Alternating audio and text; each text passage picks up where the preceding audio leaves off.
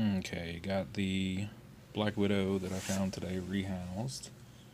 Got him in a Hobby Lobby softball size display case enclosure.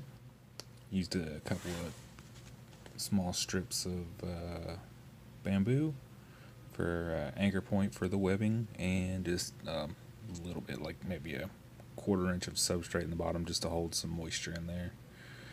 But other than that, that's pretty much all you need to do to set one of these guys up. They're not terribly difficult to take care of.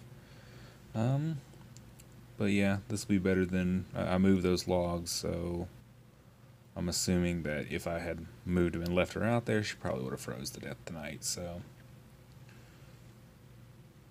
either way, not too bad. She's a nice one, so